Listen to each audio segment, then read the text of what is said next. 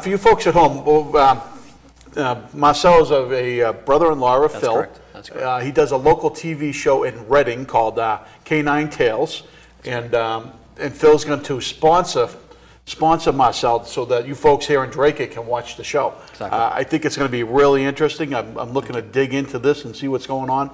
I'm a big dog fan. Excellent. I've got a lovable lab at home, a Chesapeake Bay Retriever called Lucky Rudy.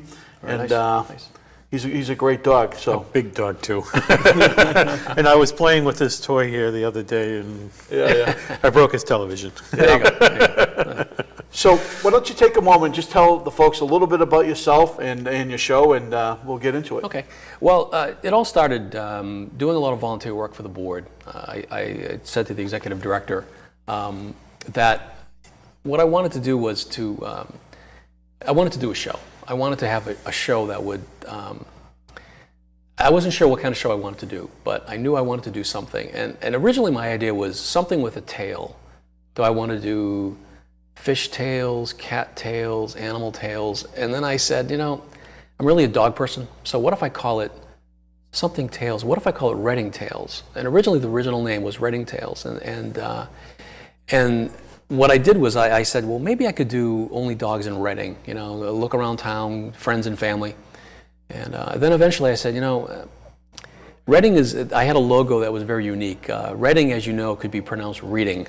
And so people started looking at it saying, Reading Tales, is it about books? And I'm like, you know, so last season, I actually lasted 3 seasons with Reading Tales and decided to change it more to Canine Tales because of you can't, you know, it's easy to explain Canine Tales. So this is our first season with the name Canine Tales. What I've actually provided the studio is 3 what I call preseason episodes. So these episodes are what we used to be on Reading Tales, and I've actually put them in.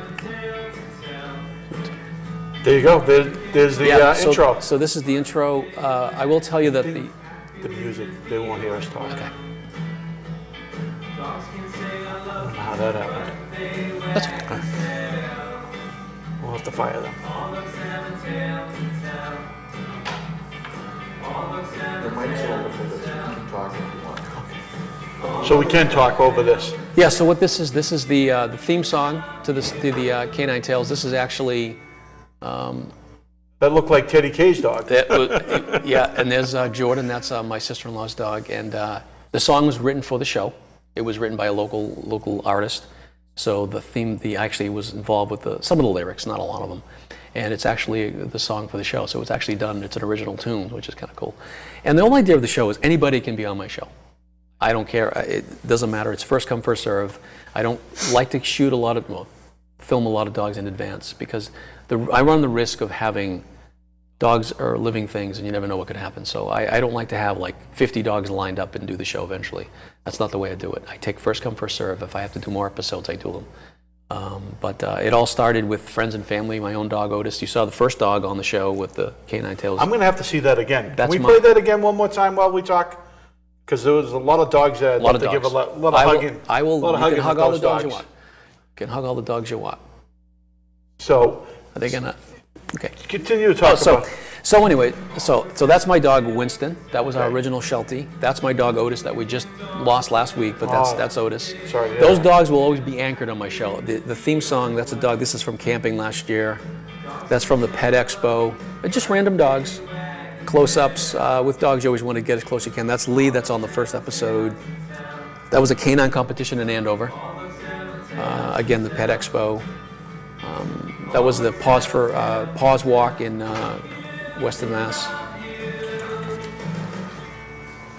That's a neighbor of mine. That's Juno. That's a Italian Mastiff. Oh yeah. Which is and the last dog you saw was Jordan. So the way I'm going to do my episodes. So for the first season, that'll be the episode. I'll play that through all the episodes. But next season, I'll probably change the dogs based on what was in season 1. But there'll be anchors. The first dog, Otis, Winston, and then the last dog is Jordan. Everything else will change. It's kind of my memorial. The other thing is, when we finish an episode, we have a party at the studio. Now, we could have a party here if you'd be more than happy to have a party here, but I actually show the episode for the first time on the studio, on the station. We invite everybody in. They get the official canine gear. I usually give them an official canine bandana. This is for their, I don't know what camera this would be picked up on, but So this is what I give anybody that's on my show gets this official. You can't get this anywhere. It's official embroidery. It's been the logo's been basically digitized, so I can stitch this on anything. You'll see the shirt. Right. I'm all about branding, as you can tell. It's all gonna match. And so, and I think that's the coolest part is people come on the show and they like, you see me filming and so on, but then they don't know what to expect. Tell me, what do you do with the dogs? What type of filming do you do? I mean, it's just dogs in their everyday activity, whatever they're doing. Yeah, it's not just hanging out. It's not stupid pet tricks. I don't have them to do ask them to do anything they don't do. I do ask them questions. What's their personality traits? Do they have any silly habits? The most important question is, how did you get them? Why did you get the dog? Like, what was your reasoning behind that? And yeah, that usually is a bulk of the questions. And everybody says, well, my dog doesn't do anything special. So I usually say, well, tell me how you got them.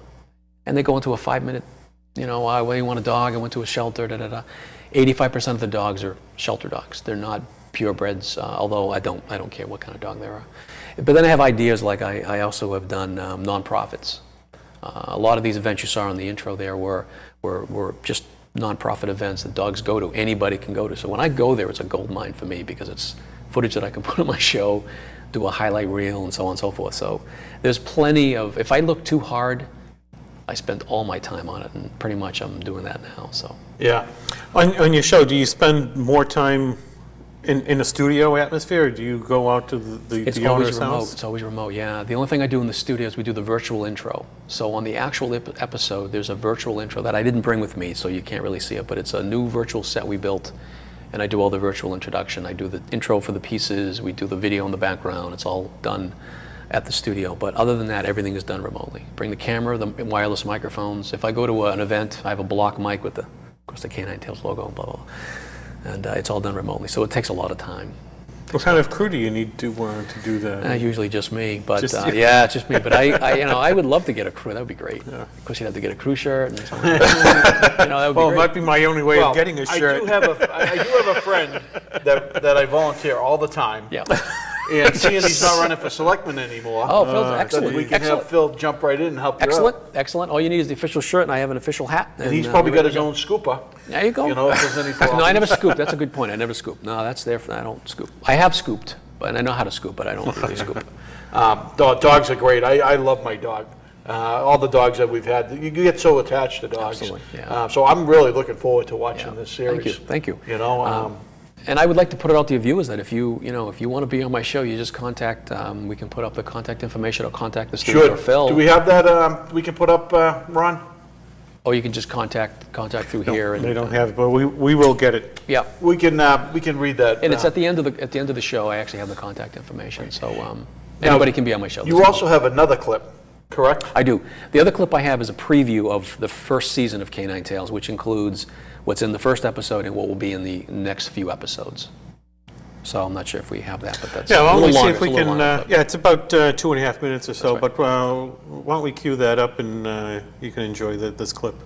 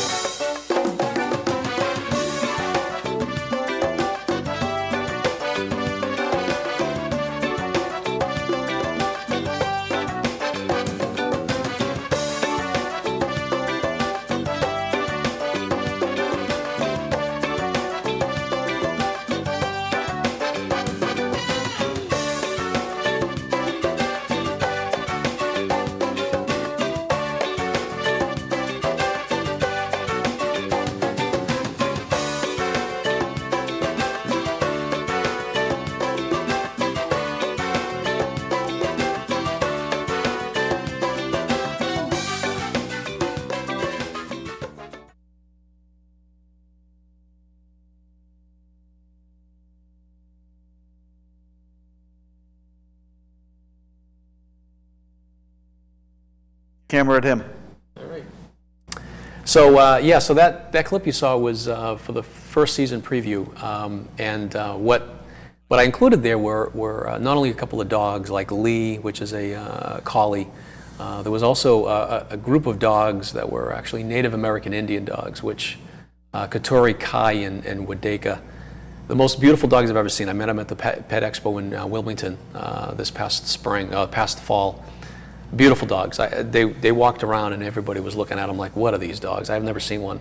There was also Paws in the Park, which is an annual event they held. I think it's in Hudson somewhere, Shrewsbury, I forget where exactly. But you just bring your dog, they give you a bandana, and it's the repeat customers. So it's people that will actually have been there the year before. And then there was the last one we saw was the Wolfstock, all Basset Hounds. You can go there with a regular dog, but it's got to be a Basset Hound that makes the. And it was just the coolest to see.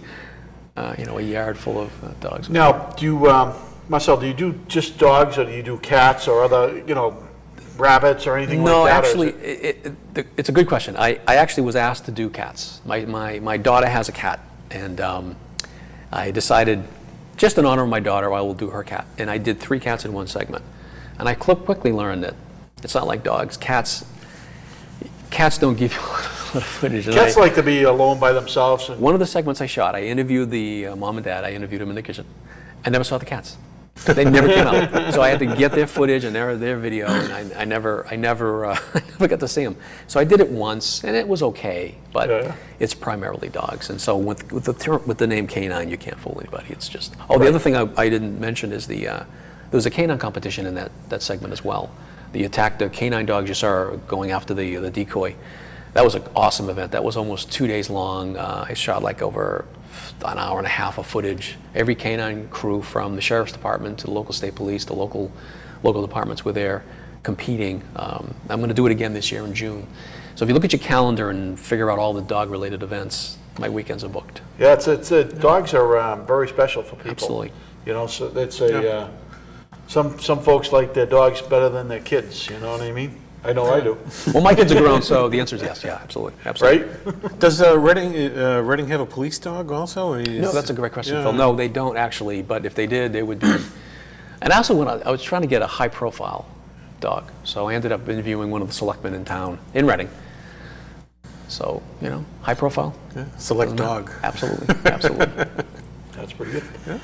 Anything else you could tell us about your program? And I think another thing people ask me a lot is, so since dogs are obviously living and breathing, and it's a tragedy when we lose them, the first couple episodes, those dogs have since passed, because I started 3 years ago. And after the first one passed, I felt obliged to put something at the end of the next episode in honor of those dogs. And I did I think it was on camera for 15 seconds. It had the dog's video and the name, and that's it, in memory of. And it happened to have the folks from the dog's owner was in the room, and I couldn't even talk to them. They were just so broken up. And I decided to stop doing that.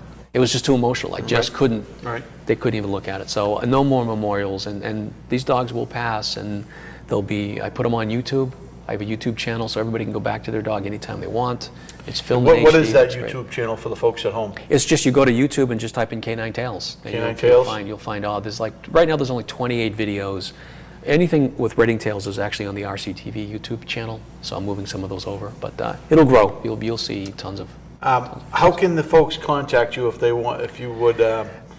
Anybody that wants to reach me, you can just email me at mdubois@caninetales.com. The website is www.caninetales.com. Repeat that again for the folks at home. So they can go out and grab a pen. Write absolutely, that down. absolutely. The website is www.caninetales.com. We also have a Facebook page. I would love it if everybody that was watching the show would like the page, because I'm trying to get the likes up. But it's just search under Canine Tales. Just remember to spell it as TAILS.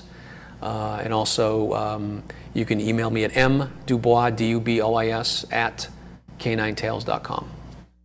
And at this point, I'm not sure if it's actually been scheduled on DATV. I know they have a few episodes, so they'll be putting it into the queue and trying to figure out what slots it'll have and how many times a week it'll be played and stuff like that. But we'll be sure to keep people updated. Excellent, excellent. I appreciate it very much. This is great. This is great. All right, we're going to take a brief intermission, And then, you know, we're going to swap up. We've got John O'Grady coming in. John is the president of the No Trash Fee and or Stop the Trash Fee. So, Ron, you got a quick little intermission there, maybe a minute or two, and then we're good to go. I appreciate you coming in and telling the folks. Thank you very much. Best of luck. Thank you very much. Appreciate it.